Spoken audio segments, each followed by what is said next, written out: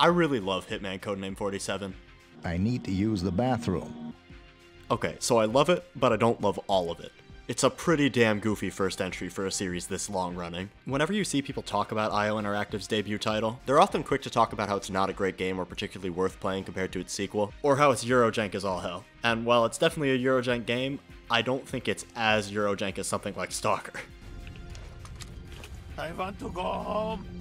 Home. Don't shoot, please. To me, Codename 47 represents the era it came out in. It's not just Eurojank, because there's still a lot of Eurojank games made today. Codename 47 is dirty. That's that dirty. That's that dirty. Alright, so dirty is some esoteric nonsense that I straight up made up, but I think it makes sense. Hear me out. The dirty era lasted from 97 to 02 on Dreamcast and PC. Basically, dirty games are games that were introducing new concepts, reinvigorating old genres, as well as pushing and taking advantage of technology that wasn't available on the consoles of the 5th gen. The N64 and especially the PS1 definitely had a lot of landmark titles released for them, but dirty was something that was going on specifically on platforms with more advanced specs. Some of the best games of all time are dirty, so dirty does not mean bad. It just means the shit's dirty. Like, you look at the graphics, the HUD, the presentation, and you say, oh, that's that dirty. A handful of dirty games would get ported to the PS2 and Xbox eventually, and since the PS2 was around during the sunset of the dirty era, another chunk of dirty games would actually launch on the console too. But since the dirty era really died with the Dreamcast in 2002, most of these dirty games that actually launched on PS2 rather than get ported, I like to call leftovers. So now that we've established that, Hitman. Goddamn 47. Man, I don't even know where to start with this damn game. From the moment the tutorial opens and you realize that walk and run are mapped to 2 separate buttons and not a toggle, you remember what year this game was made in. But once you get accustomed to the slightly tanky movement, things start going a lot smoother. Then something special happens. You get hit with the first guard and hear his goddamn accent. This is supposed to be in Romania and this is how he sounds. Hey, alarm! Alarm! Bruh. Honestly, voice acting like this is a core pillar of Dirty. Almost all of the Dirty legends have some great but goofy ass acting in them. And this moment right here marks the true start of Codename 47 showing its hand that it's the dirtiest game that's ever been created. And this is only reinforced when the actual levels start. The first chunk of levels is set in Hong Kong, and after a pretty tight narration from Agent 47... Ah, so this is Hong Kong. People talk of it as an interesting place. Filled with mystery, laughs, and excitement, they say. Not really my scene. You're greeted with your loadout screen, and the music. Jesper Kid composed the soundtrack, and man, this loadout screen. Starting off chill and mysterious, you really feel like an armed assassin gearing up to take out your target. And then, the beat switch happens. The greatest beat switch since Hamoud Habibi.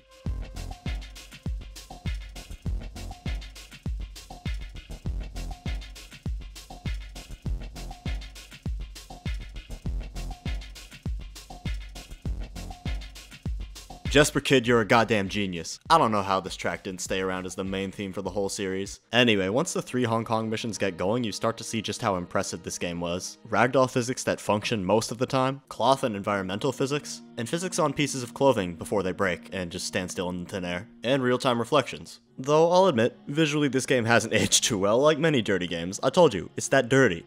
It's got that dirty look to it, where it's trying to have an art style of its own, but also attempting to juggle realism. Then you have dirty games like Oni and Shogo with their fake-ass anime look. Might as well call games like this Kappa Mikey Core. Hitman obviously ain't that, but it's closer to the group that tries to be realistic, though some of these character models, man, throughout the whole game, Jesus Christ. Another dirty-ass aspect that you notice in these opening levels is the fucking skybox. Ooh, that goddamn Liberty Island looking skybox. That Spider-Man PS1 ass skybox. I know Spider-Man PS1 isn't a dirty game, but it's got a dirty skybox. I kinda broke my own rules there, but I don't care, you get what I mean. You're also gonna notice in these early levels that being stealthy doesn't really work in this stealth game, but you can't really blame IO for this, because the game was originally supposed to be a shooter before changing course midway through development, but it's honestly hilarious how flimsy the series' famous disguise system is in its first entry. Guards will just kind of see through your disguise sometimes. Something is wrong. That is not the driver. This guy is loaded.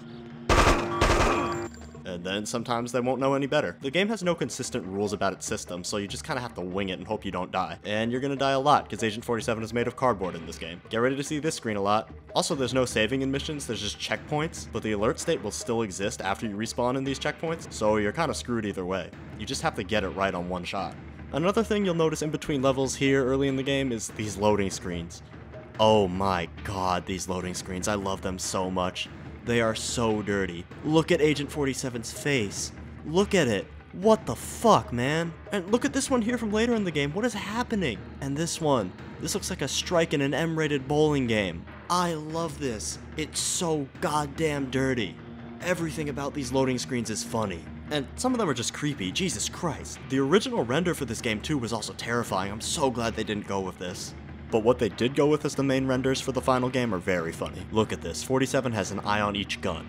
That's how you can tell he's a goddamn pro.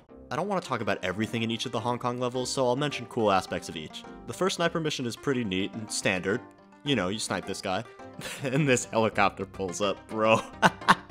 The second mission where you have to plant a bomb in a limousine is pretty tight. This is also the mission where you realize that the fiber wire is absolutely useless. I'll explain that in a bit. The third mission is a bit of a mess. You have to plant this talisman on the floor in the bathroom and kill the police chief. It's bad. It's not good. And there's not much of a sense of direction here.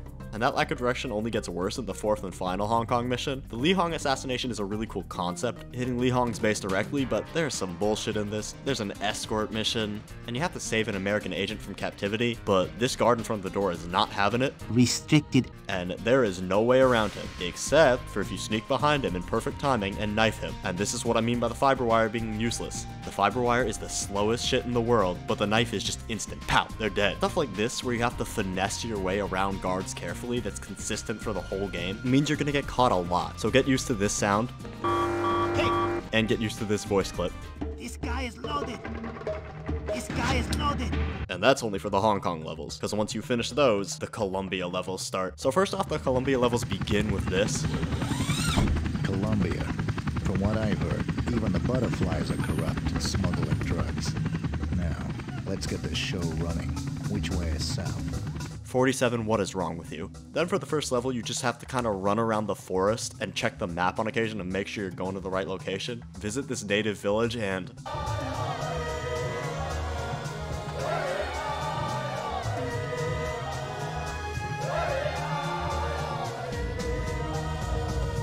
Oh, you have found golden statue. Very nice.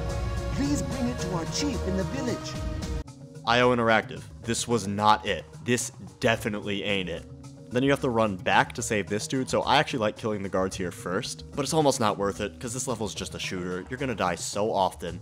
You're gonna see this statue pointing in this direction so often, you're just gonna get pissed off. This level sucks. This level is terrible. But the next level has an even more absurd concept, and I don't even know why it's in a game that's supposed to be stealth. It's a 2-minute level. You have to avoid a goddamn jaguar. Just run past it though. Some people say it'll kill you right away, but it won't. Just finesse that shit. Just run. You'll get past it. This is where it becomes obvious that the game was supposed to be a shooter at first. These levels suck. Also, the game's non-existent draw distance, which you can fix with patches on a new system, but I decided to keep. If there isn't a crazy amount of poppin' and fog, it ain't a dirty game. You gotta feel like you're walking down Buida Street about to hit up Tom. Hey, yo! Oh, Mystic Ruins ass levels. But the third and final Columbia level is so funny. Okay, so you can just snipe your target from here, right? Alright, problem solved, but you still have to get the bomb he has and plant it in a chemical base to blow it up. So, what I like doing is going into his house, killing every single guard, because this game doesn't penalize you for killing, and then walking up to him for the funniest boss fight of all time. Hola, Hancho. Say hello to my little friend. I'm stronger than you, amigo. I feel no pain. Don't you have anything bigger, maricon? Come on, show me you got cojones. Why you bring that little pop gun to a shooting game? You're gonna lose, muchacho. Like a babe in the woods, huh? Come to Papa. You're on my home ground now, and we're not even in the same league. I'm gonna club you like a piñata, dump you in the river, and watch the piranhas rip you apart. You son of a puta! You think you can match me, huh? That shit is so goddamn funny. And then when you gotta plant the bomb, you just look what happens here. Okay, so I don't want you to come in. Guess what? Just walk slowly. It works. What the fuck? After Columbia comes the best level in the game though. Traditions of the Trade. This level is awesome. Tons of ways to take out your targets. The disguise system actually functioning properly. The fiber wire actually being kind of a cool item to use. A level with an intricate and solid layout that almost feels like a real location. This is the only level in the game that feels like it came out of the later entries in the series. It's great. This is the only level in the game that you can have fun 100% stealthing. Well, up until the end, where you have to take this briefcase and run it through the scanners. They're gonna go off and the cops are gonna while out and you have to exit like this.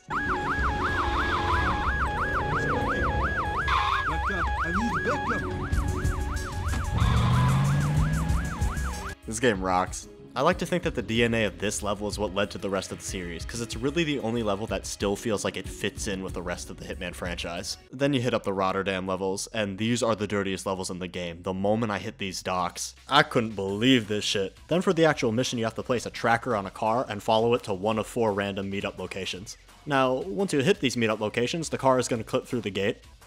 You can't pass that, and then these dogs right here will clip through the gate and try to get you. Why can't I get past the gate? Well, it's because you have to reroute a train that's in the level to break open the gate. So enemies can clip through it, but you can't. Then you break into the damn base and you shoot it up, kill everybody there. Then you gotta wait for the client you have to give the briefcase to, and when he shows up, oh my god. So then this Jamiroquai-ass looking motherfucker walks into the base and you hand him the briefcase. He's not even paying attention to all the dead bodies spread about, he doesn't care. And then he runs off, gets back in his car, and clips back through the gate.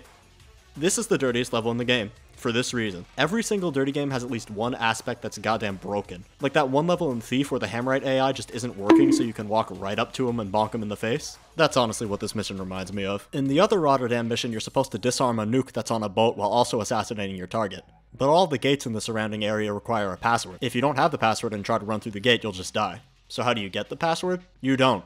What you do is squeeze right up next to another guard, and as he's saying the password, just keep squeezing. Keep squeezing and walk with him through the gate and you'll be fine. At this point I had just accepted this game's lack of rules, because this honestly made sense to me the first time I played it. My brain had melted. So once you actually get onto the boat, you could just sneak onto it with a disguise and pray for the best. And this is how I played it the first few times I played this game, but on this playthrough, I honestly just looked up what the easiest solution was, and that's to stand at the base of the boat stairs and just shoot. Just keep shooting. It works. Then go disarm the bomb and take the boat. The last 2 missions have you going back to the hospital from the tutorial. I know that I've neglected to address the story at this point, but that's because there really isn't much of one in this game. Basically, Agent 47 is a clone. The 47th one, duh. And it turns out the 4 men you've assassinated throughout the game are actually 4 of your 5 fathers. Dr. Ortmeyer is the person talking to you in the tutorial. He's also your 5th father and your creator. Basically, this return to the hospital is a setup by Ortmeyer to get you killed by SWAT team. And the level is just kind of a goose chase around the hospital, trying to avoid SWAT team and finding where Ortmeyer is. I appreciate the idea of the hospital being kind of a creepy maze-like setting, but it's honestly too big for its own good and it doesn't really work. It's more tedious to navigate the place than anything else. Then you get to the final level where you have to kill all the other clones and it's just a shootout. I hate this level, so honestly the best way to get through it is to cheese it. Find the minigun, stand in the corner where you get the minigun, treat all the clones like fish in a barrel, boom. Then you go to Ortmeyer and shoot him. Game done. There isn't really much story to be discussed in Codename 47. It's not what the game's focus is in the first place. But you know what the game does want you to look at? The weird-ass expressions on the clones' faces. And this is about my 8th playthrough of the game, so as the credits rolled I really reflected, do I like this game? Yeah. I love it. It's the pinnacle of dirty. Half of its mechanics don't work. It's got garish visuals, ridiculous voice acting. There's only a few legitimately well-designed levels, and it plays more like a shooter than an assassination simulator. But you know what? Every series has to start somewhere. And Codename 47 is such a funny game that I can't help but love it. To me, the very spirit of dirty is trying new things. Whether you succeed or fail doesn't really matter. Some dirty games knocked it out of the park and some were like Codename 47. But 47's impressive tech and attempt to do something new is what put it ahead of the pack when it came out in 2000. To me, it really is the dirtiest game in existence because such a great franchise was built off of it. Looking at IO Interactive now, and how absolutely incredible Hitman 2 is, really makes you proud as a fan of this series. It's not the greatest game, but it's honestly got a lot of heart, and I love it. And even on your Steam list when you go look at that, it still somehow finds its way to sneak right in the middle, where it should be. Always reminding you that it's the first, and you gotta respect the classic. And to leave this video off, I've got one more question. What are empires built on? They're built on dirt. Hey, thanks for watching my second video. It's probably not as good as the first one, maybe it's better, who knows, that's up to you. Anyway, thanks for watching this. If you want, hit subscribe. I've got my biggest video yet planned for December. It's going to be extremely different and a very serious video. It's on a topic that I hold really close to my heart. It's still going to have humor in it, don't worry, but it's definitely going to be a special one for me. And I'd really appreciate if you could share this video and the channel in general around too. I'm just trying to get started, nothing huge yet. That said, I'm going to keep trying to make videos and experimenting. I hope you'll stick around for that, and thanks for watching. It really does mean a lot. See you next time on December 17th, because that day will hopefully have my best video yet. Subscribe and follow me on Twitter for updates and other foolishness.